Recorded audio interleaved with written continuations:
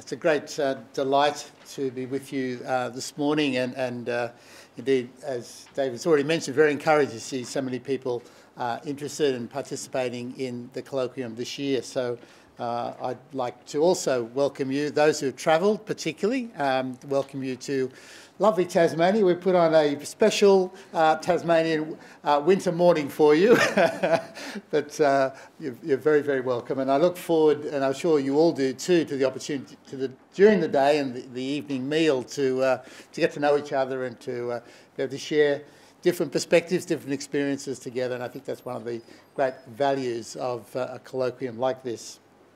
So, given it's very topical, I'm opening the batting this morning. As David mentioned, my topic, which I believe is deeply linked to the question of the rise of woke in our society. I want to speak about that reality to begin with, and then propose at least a way forward maybe that could be helpful in how we can respond to this question of the rise of woke in our society. When we look at the history of humanity and cultures and the social structures that underpin them, there's always been a point of stability, a reference point for the development of culture and moral structures. They've had some form of transcendent foundation. Now, whether it be the pagan gods of Greece and Rome, the noble truths of Buddhism, or the articulation of Christian virtue inspired by sacred scripture, societies up to our own have always fashioned moral imperatives based on some transcendent order. And the moral structures have, in their own turn, defined the cultures and been a point of social cohesion. However, Western societies, as we know, whose foundations are really based in Christianity, have now entered a stage of abandoning such a reference point. Replacing the Christian worldview, there is now an emphasis on individual moral perceptions alone. Having largely abandoned the Christian vision of human life, society now tends to be directed by popular social movements, which are based often more on emotion than on reason and on evidence. So such movements include, of course, we're very conscious of extreme climate activism, because the whole LGBTIQ movement with its focus on diversity and inclusivity. Activism, particularly in the corporate and sporting arena and so on.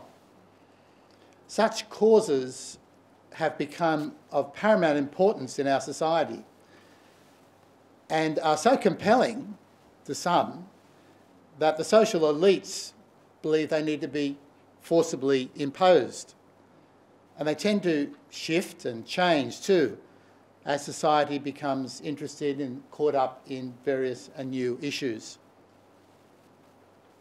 The LGBTIQ movement, as we know, has been very effective in using what at first glance appears to be a rather innocuous concept, the value of diversity or the value of inclusivity, to push its radical sexual and gender ideology across society. They've been able to push the culture from toleration of what we would recognise, some of us would recognise as aberrant sexual and gender behaviour, to the requirement that it be firmly affirmed.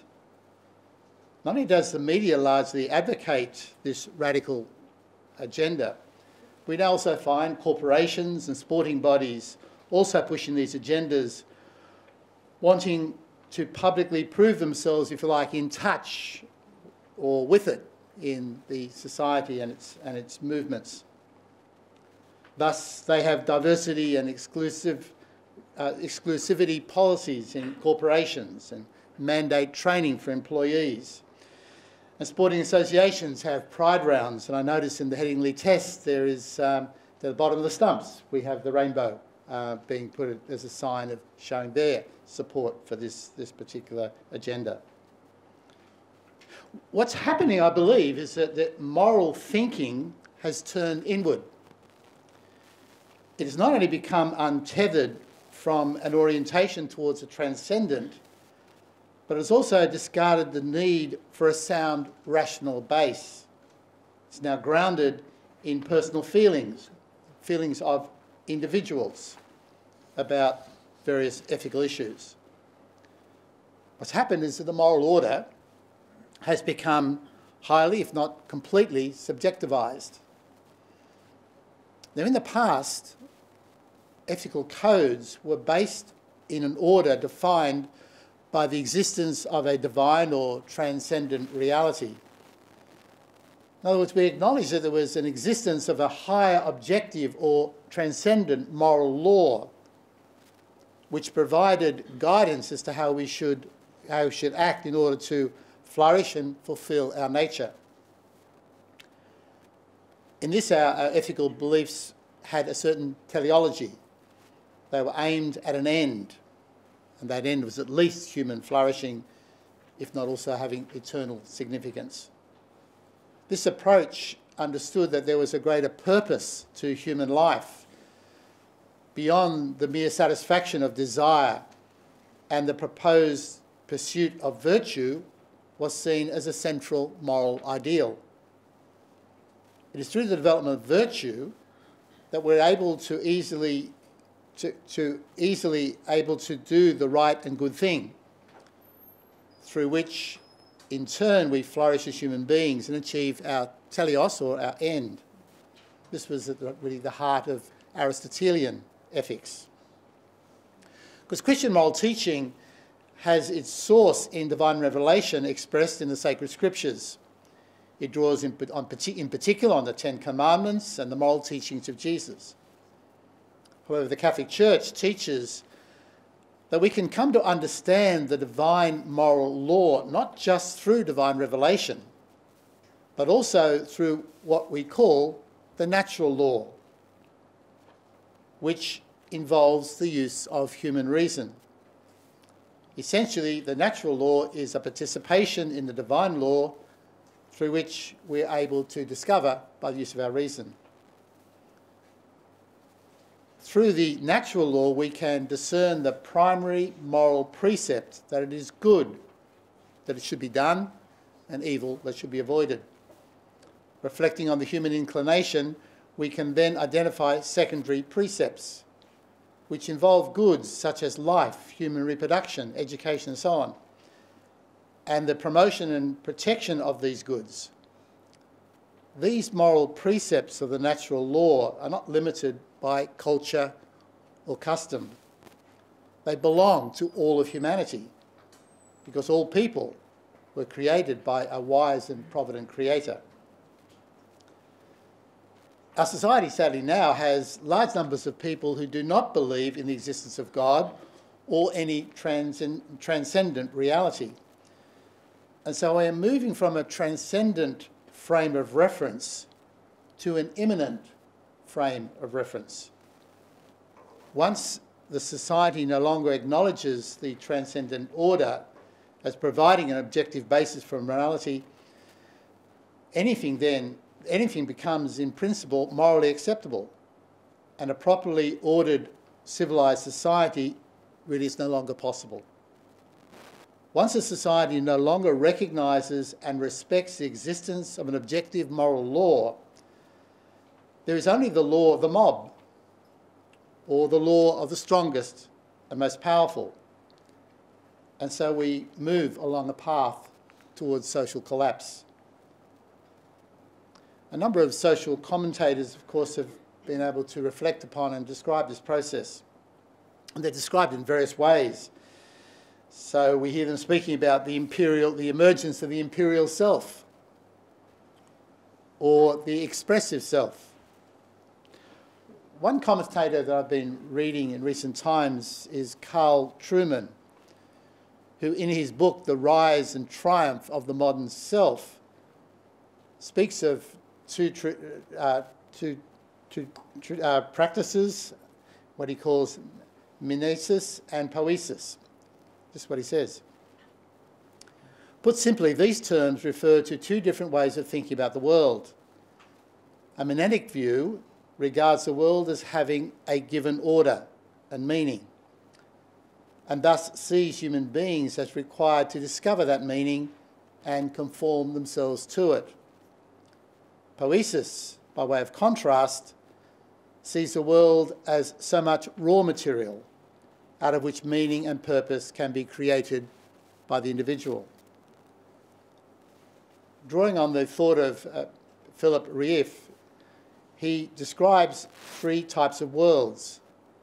The first is the pagan world, with moral codes based on myths. The second world is where the moral outlook is based on belief in a transcendent God. And the third world has a moral outlook which is devoid of the transcendent element, and so is based on nothing beyond the individual human person. Rieff further comments that the third world view actually becomes an anti-culture, as he sees moral frameworks, as they see moral frameworks as being oppressive and restrictive of human freedom. Such a worldview readily dismisses the old moral values as impotent and not a little ridiculous. Truman maps out a path that humanity has taken as it has distanced itself from the Christian vision of life. He describes the emergence of the psychological self, which he traces back to the Enlightenment of the 18th century, citing among others Jean-Jacques Rousseau, who said, "All I need to do is to look inside myself." This is further advanced, in Truman's view, by the romantic poets like Wordsworth, Blake and Shelley. Truman identifies an ethics based on aesthetics. It is what feels right that is right. Here Truman sees the seeds of the therapeutic culture where one's personal desires are paramount. Truman then describes the emergence of the plastic self, where a person considers that they can make and remake themselves as they wish. With these changes in self-understanding, so the way of moral thinking also has changed. Ethics is now a function of feeling, devoid of rational thought. Such thinking is based on personal preference alone. Alistair MacIntyre, in his well-known book, After Virtue, describes such an approach to ethics as emotivism. What is viewed as morally good is simply what I feel is good. And the goal of moral choice is actually now self-actualisation or self-expression.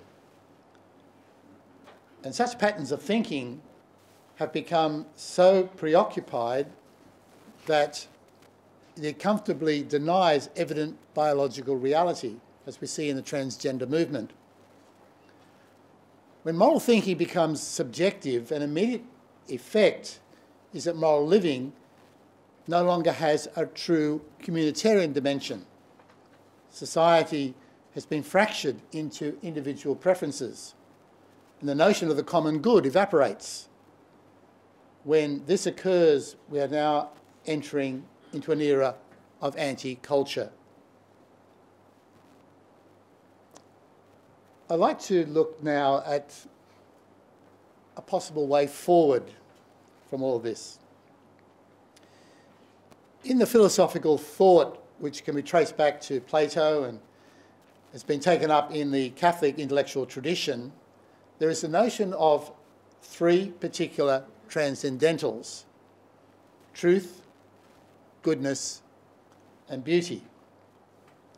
They are called such because they are basic attributes of being.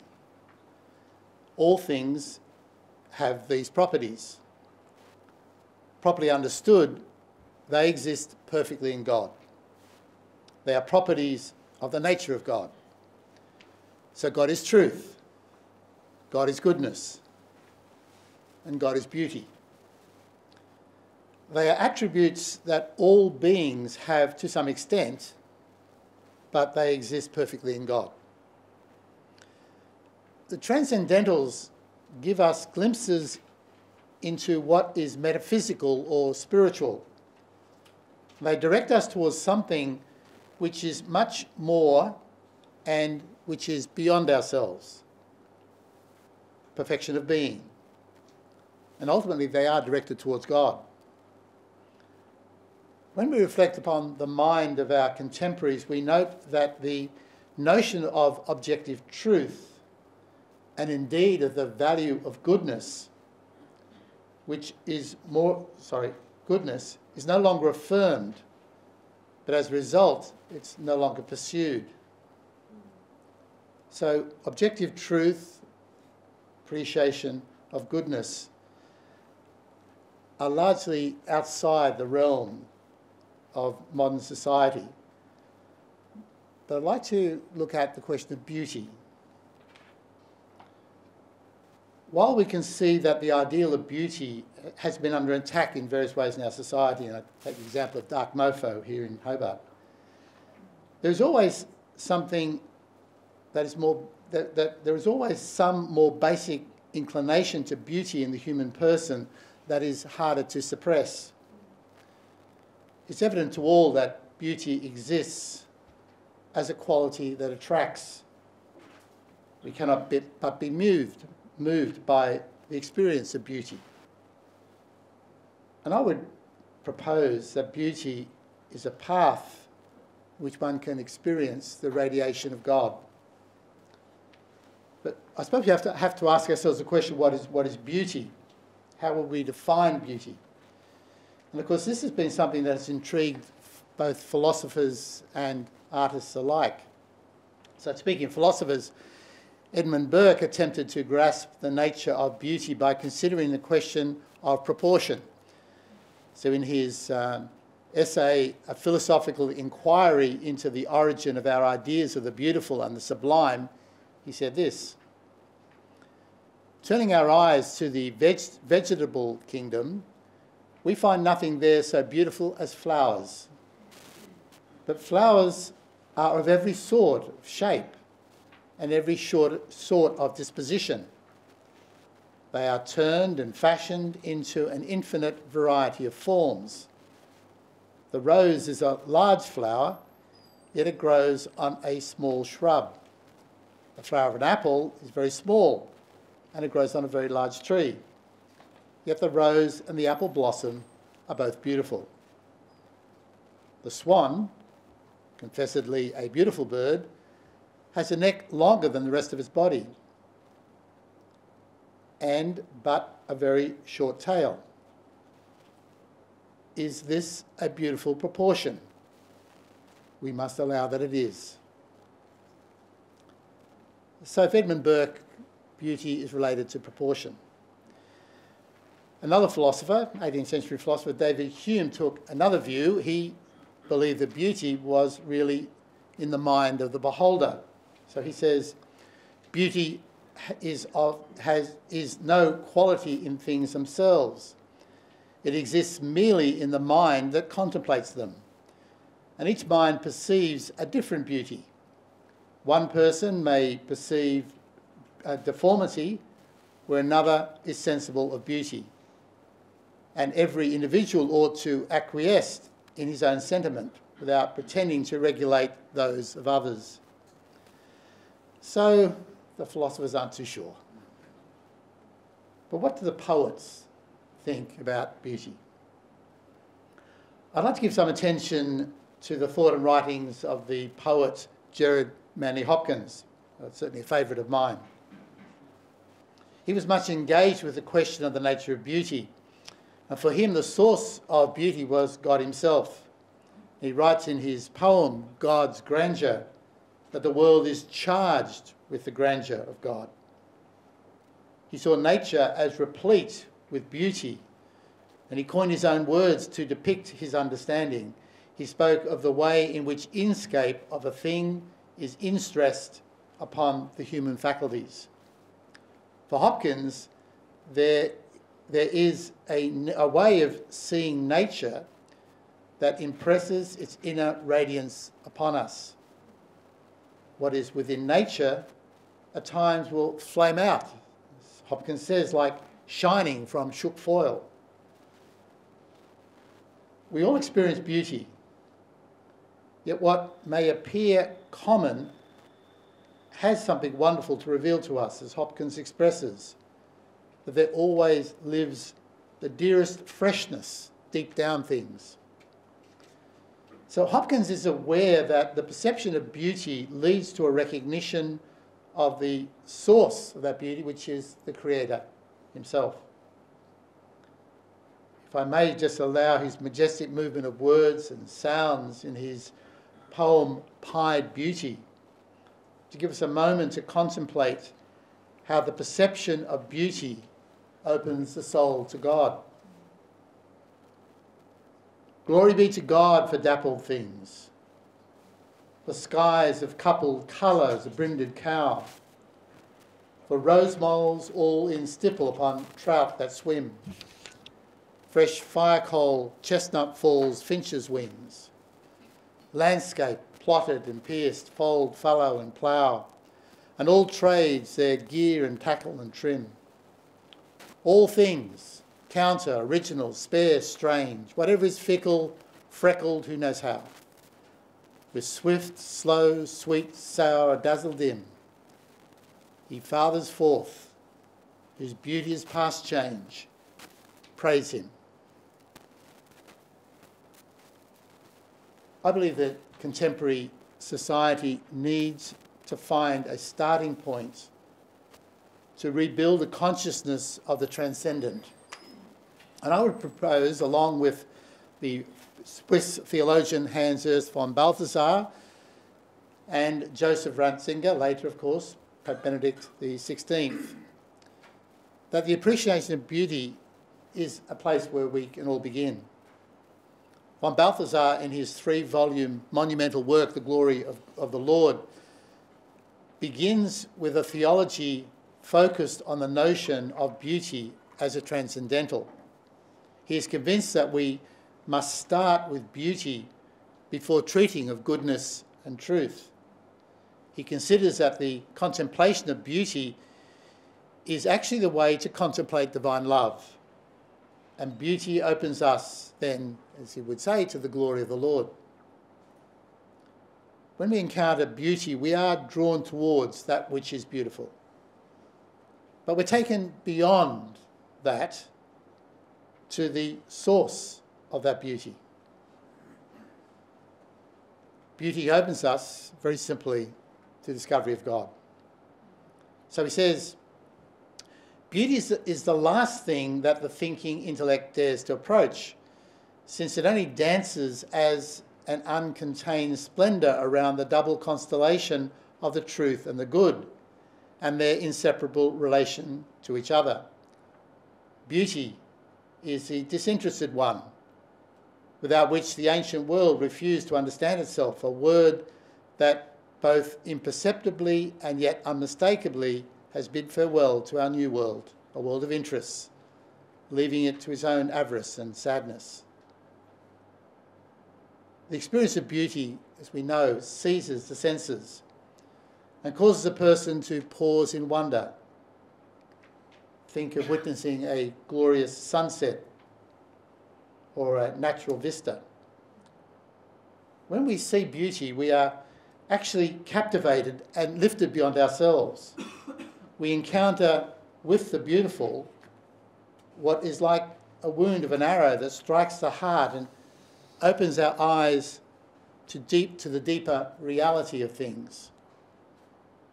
Listening to a Bach cantata, gazing upon an icon, walking through a medieval cathedral.